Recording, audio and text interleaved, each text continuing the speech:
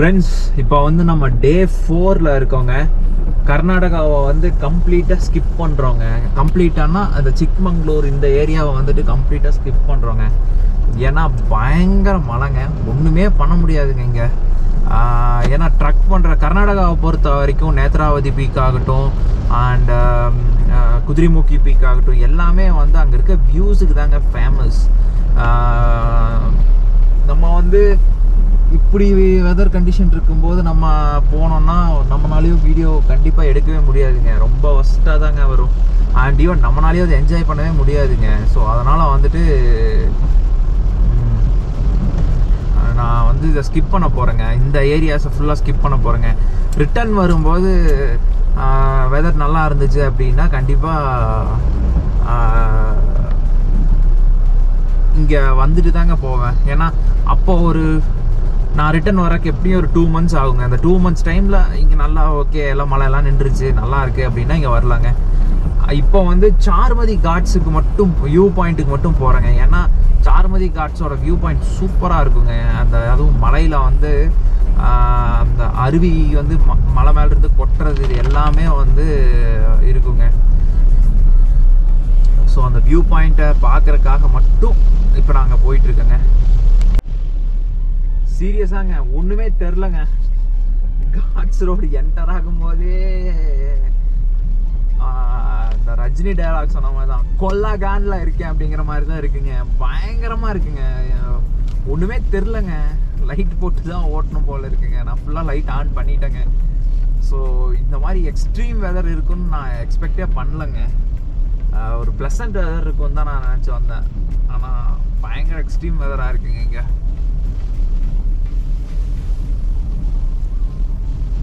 இங்கிருந்து இதை ஸ்கிப் பண்ணி போக எடுக்க வேண்டிய டிசிஷனே ரொம்ப பயங்கரமாக இருந்துச்சுங்க.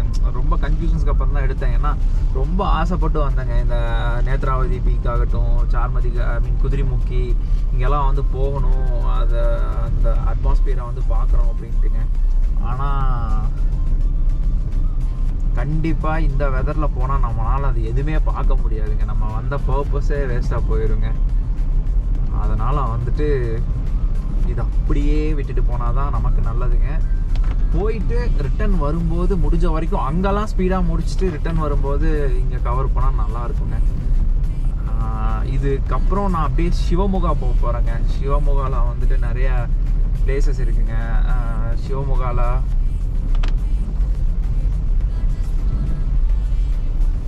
ஃபால்ஸு, சாங்சுரிஸ் இதெல்லாம் இருக்குங்க. அங்கே ஃபோர்ட் இருக்குங்க. அங்கெல்லாம் எப்படி இருக்குன்னு பார்க்கலாங்க. அங்கே போகும்போதே தெரிஞ்சிடும் வெதர் கண்டிஷன் இப்படி தான் இருக்குன்னு சொல்லிட்டு. அதை வச்சு நம்ம இன்னும் அதிகமாக போகிறதா வேணாமாங்கிறத டிசைட் பண்ணிக்கலாங்க. தெரியுதுங்களா? இதுதாங்க சார்மதி காட்ஸோட பெஸ்ட் வியூன்னு சொல்லலாங்க. சுற்றியும் ரைட் சைடில் வந்துட்டு ஃபுல்லாக பசுமையாக இருக்குங்க. வேற லெவலில் இருக்குங்க. இது இன்னும் கொஞ்சம் லைட் விசிபிலிட்டி இருந்துச்சுன்னா ரொம்பவே நல்லா இருக்குங்க. அன்ஃபார்ச்சுனேட்டாக அதுதான் இல்லை. இப்போ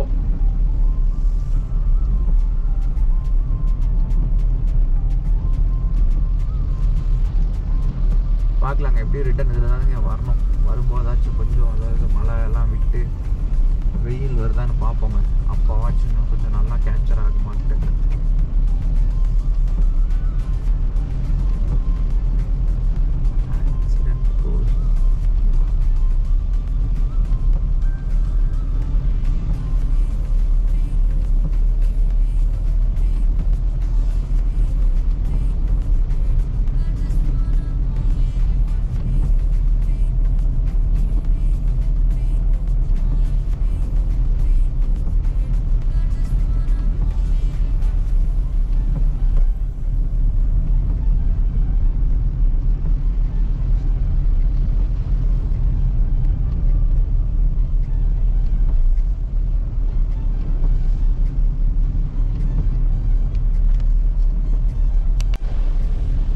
பயங்கரமான வியூ பாயிண்ட் எல்லாம் மிஸ் பண்ணிட்டு போயிட்டு இருக்கோங்க. நம்ம வரும்போது ஒரு வியூ இருந்துச்சுங்க. அது ட்ரோன்லாம் அவ்வளோ அழகா இருக்குங்க. ட்ரோன் ஷாட்டுக்கு பட் இங்கே இருக்க மழையினால நம்மளால எதுவுமே பண்ண முடியலங்க. கண்டிப்பாக இன்னைக்கு மத்தியானம் வரைக்காச்சும் வெயிட் பண்ணி நான் அதை எடுக்காமல் போக மாட்டேங்க. அதே இடத்துல உட்காந்தாச்சும் அதை நான் வந்து கேப்சர் பண்ணிட்டு தாங்க போவேன். ஏன்னா அவ்வளோ பியூட்டிஃபுல்லான ஒரு ஸ்பாட்டுங்க அது. நம்ம அவ்வளோ ஈஸியாக அதை விட்டுற முடியாதுங்க.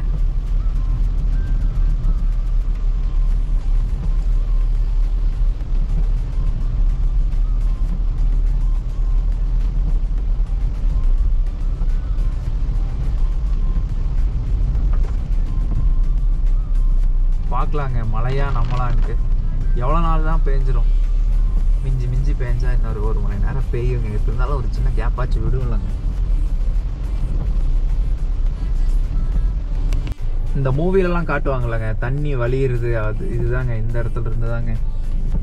இங்கே ஃபுல்லாமே அப்படி தாங்க இருக்கும் இந்த காட்ஸில். இது ஒரு வேற லெவல் எக்ஸ்பீரியன்ஸாக இருக்குங்க. சார்மதி காட்ஸோட ரொம்ப சூப்பரான விஷயம் என்னன்னா, நம்ம வந்து என்ன நினச்சிருப்போம்னா அங்கே ஏதாவது ஸ்பாட் இருக்கும், அங்கே போய் என்ஜாய் பண்ணணும் அப்படின்னு சொல்லிட்டுங்க. ஆக்சுவலாக சார்மதி காட்ஸே ஒரு ஸ்பாட்டு தாங்க. பாருங்க அங்கே பாருங்க அருவி எப்படி கொட்டுதுன்னு மட்டும் பாருங்க ரோட்ல.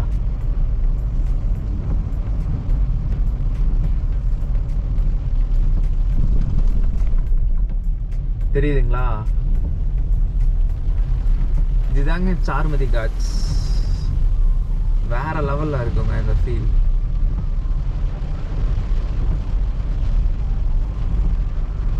மலையில ஐ மீன் அந்த பாறைகள்ல இருந்து அப்படியே தண்ணி கொட்டும், அப்படியே ரோட்டு மேலேயே அருவி ஓடுங்க.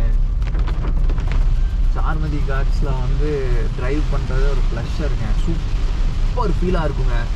மழை மட்டும் இல்லாமல் இருந்திருக்கணுங்க, இல்லைன்னா நமக்கு வேற லெவல் ஃபீலிங்ஸ் இருக்குங்க. நான் வந்திருக்கேன், சம்மர் டைம்ல வந்திருக்கேன். அங்கே பார்த்தீங்களா, அங்கே ஒரு அருவி கொட்டிட்டு இருக்கு பார்த்தீங்களா? ரோட்டு மேலே எப்படி கொட்டுதுன்னு பாருங்க. இதுதாங்க சார்மதி காட்ஸ். என்ஜாய் பண்ணலாங்க. வியூ தெரியுதுங்களா? வேற லெவல் சீனிங்காக இருக்குங்க இங்கெல்லாம்.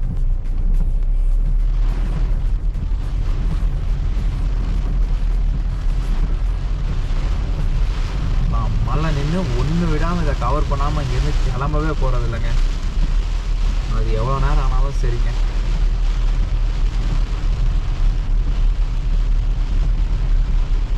பாருங்க பாருங்க பாருங்க பாருங்க பாருங்க, மேல இருந்து அப்படியே கொட்டுதுங்க.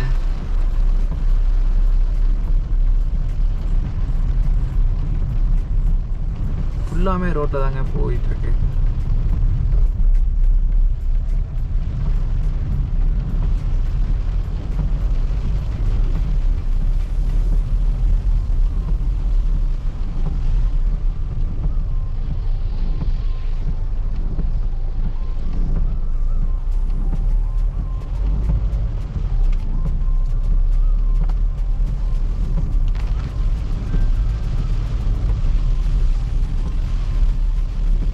இந்த அழகை எப்படியாச்சும் உங்ககிட்ட கொண்டு வந்தே தீருவாங்க. ஏன்னா அவ்வளோ அழகா இருக்குங்க இந்த ரோடு.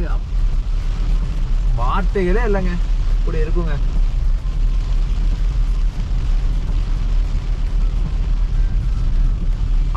இங்கே ஒரு ஃபால்ஸ் இருக்குங்க பாருங்க.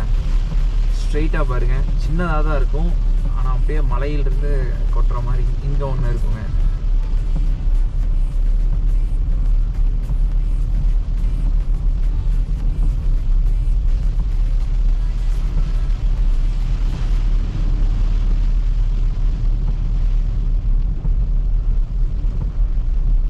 போறக்குள்ள நிறைய ஃபால்ஸுங்க, ஒரு ஆறு ஃபால்ஸ் பக்கமா இருக்குங்க.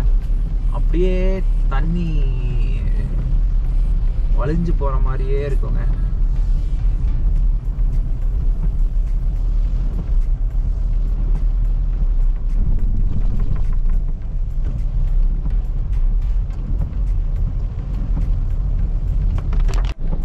என் கை தெரியுதுங்களா? அந்த இடத்துல பாருங்க, அங்க ஒரு ஃபால்ஸ் இதே மாதிரி கொட்டிட்டு இருக்குங்க.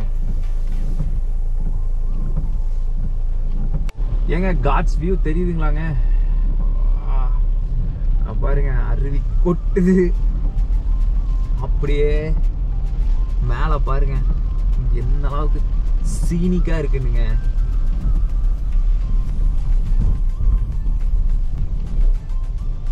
பார்த்தீங்களா பார்த்தீங்களா எப்படி இருக்குன்னு. இதாங்க சார்மதி.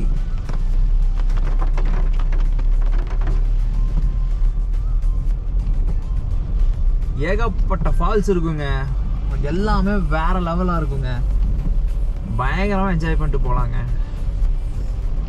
நான் முடிஞ்ச வரைக்கும் பார்த்துட்டு என்னோட பொறுமை மீறிச்சுன்னா டிஎஸ்எல்ஆரும் ட்ரைபாடும் எடுத்துட்டுங்க, ஒரு கொடையை எடுத்துட்டு போய் மழை நினைச்சாலும் பரவாயில்லன்னு உட்காந்து ஒரு 20 நிமிஷம் ஆனாலும் சரிங்க, எல்லா வாட்டர் ஃபால்ஸையும் நீட்டாக லென்ஸை ஃபோக்கஸ் வச்சு கவர் பண்ணிட்டு தான் வர போகிறேங்க. ஒரு சில இடத்துல ரொம்ப ஷார்ட்டாக இருக்குங்க வழி எல்லாமே. இங்கெல்லாம் பாருங்கள் ரொம்ப குறுகலாக இருக்கும். இன்னும் போக போகவும் அப்படி தான் இருக்குங்க. ஆக்சுவலாக சார்மதி காட்ஸ் வந்து பெரிய ரோட்லாம் கிடையாதுங்க, ரொம்ப சின்ன ரோட் தான். சின்ன வெஹிக்கிள்ஸை மட்டும்தான் அலோவ் பண்ணுவாங்க. ஈச்சர் அந்த அளவுக்கு வெஹிக்கிள் மட்டும்தான் இதில் போகுங்க. ஆனால் கார்ஸ் ஆல்வேஸ் போகுங்க, பஸ்ஸு போகுங்க. நம்ம ஆஹா ஜோ சாமி செம்மையா இருக்குங்க. பாருங்க வியூலாம் கொஞ்சம் நினைச்சு கூட பார்த்தோம் இல்லைங்க, அப்படி இருக்குங்க. இதெல்லாம் வந்து இந்த மூவியில காட்டுவாங்க தெரியுங்களா, லிட்டரலாம் அப்படிதாங்க. இதெல்லாம் பாருங்க சார்மதி காட்ஸ் வியூ பாருங்க பாருங்க பாருங்க. அருவி கொட்டுதுங்களா, இதுதாங்க நான் சொன்னேன், அருவி கொட்டுங்க. செம்மங்க பாருங்க, தெரியுதுங்களா? சூப்பருங்க சூப்பருங்க. நம்ம நிறுத்தி மெதுவா ட்ரைபேடை ஃபிக்ஸ் பண்ணிட்டுங்க, ஒன்னொன்னா மெதுவா எல்லாத்தையும் டீட்டெயிலாக கவர், ரிட்டர்ன் வரும்போது தான் ஒன்னொன்னா டீட்டெயிலாக கவர் பண்ணிட்டு வர போறேங்க. இது பாருங்க எப்படி கொட்டுதுன்னு பாருங்க. அத்தனை ஃபால்ஸையும் நான் அதில் அட்டாச் பண்ணுறேங்க. எல்லா ஃபால்ஸும் வந்துட்டு நான் இந்த சார்மதி காட்சியில் இருக்க அத்தனை வியூவையும் நான் முடிஞ்ச வரைக்கும் அட்டாச் பண்ணி விடுறேங்க. இங்கே பாருங்க, இங்கேயும் தண்ணி விழுந்துட்டுருக்கு. இங்கே உள்ள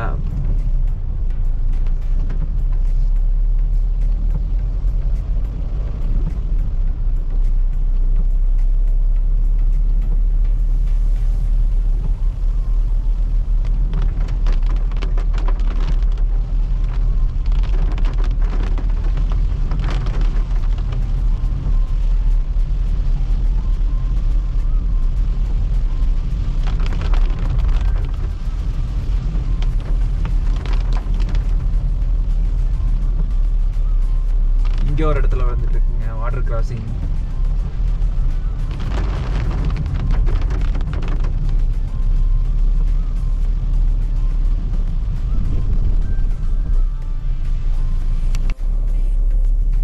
இப்போ ஃபுல்லாக மிஸ்ட் ஆயிடுச்சுங்க, மழை நின்றுச்சுங்க, ஆனால் ஃபுல்லாக மிஸ்ட் ஆயிடுச்சு. ஆனால் பாறையில் தண்ணி வளைஞ்சிட்டே தான் இருக்குங்க.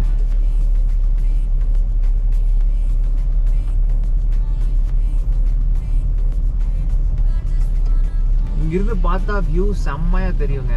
ஆனால் நம்மளோட bad luck due to bad weather ஒன்றுமே தெரிலங்க.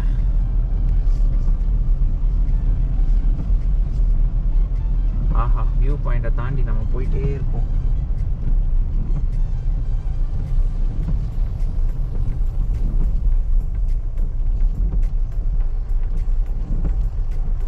இங்கே நிறுத்தி கொஞ்ச நேரம் என் டிஎஸ்எல்ஆரை சார்ஜ் போட்டு நான் கிளம்ப போகிறேங்க. அப்போ தான் போகிற வழியில் இருக்க அத்தனை ஸ்பாட்டையும் அச்சு பிசுறாமல் எடுக்க முடியுங்க.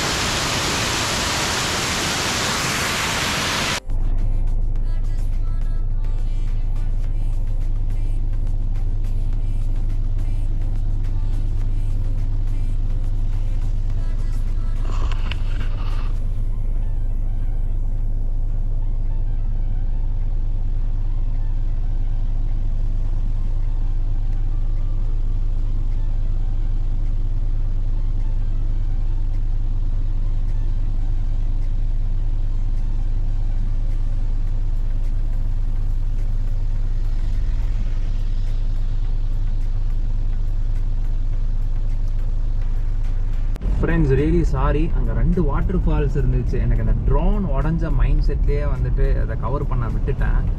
பட் அங்கே 2ம் நல்லா இருந்துச்சுங்க. லைக் அது ரோடு ஓரத்துலேயே, பட் நோ ஃபோட்டோகிராஃப்ஸ் அப்படின்னு சொல்லிட்டாங்க. இதே போட்டிருந்துச்சு. ஸோ அதனாலையும் நிறுத்தலை. இதிலிருந்து கடந்து வர முயற்சி செய்வோங்க. இங்கே பாருங்க, இது நான் போகும்போதே காட்டினேன்னு நினைக்கிறேன். பயங்கர அப்படியே ரோட்டுக்கு அந்த இடத்துல ஒரு பாலம் மாதிரி கட்டி அதுக்குள்ளே உழுக வச்சுருக்காங்க. அவ்வளோதான் தண்ணி வரும்னு கெஸ் பண்ணி. இல்லைங்க, ஒன்றுமே தெரிய மாட்டேங்குதுங்க சீரியஸாகவே. நேற்று இருந்து இப்படி தாங்க இருக்குது.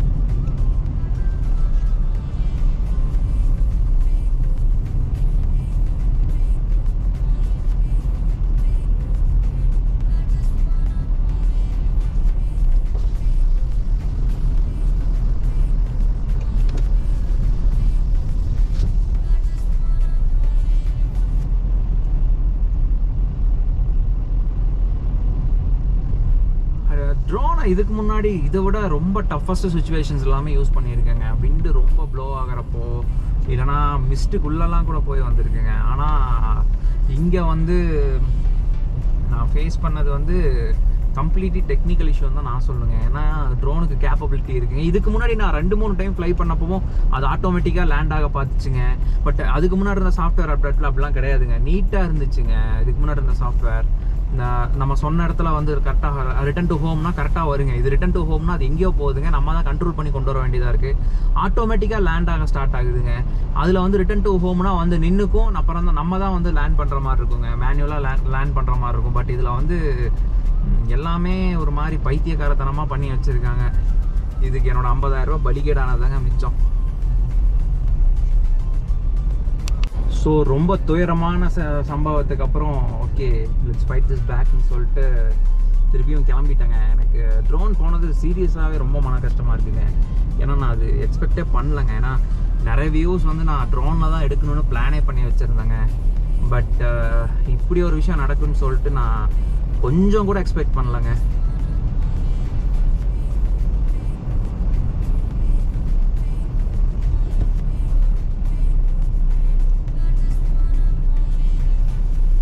பார்க்கலாங்க, இதுவும் கடந்து போகுங்க. நடக்கிறதெல்லாம் நடக்கட்டும், என்னதான் நடந்தாலும் சரிங்க. Let's fight it பேக்ங்க. என் மனசில் பெருக்கிறதுலாம் அது ஒன்று மட்டும்தாங்க.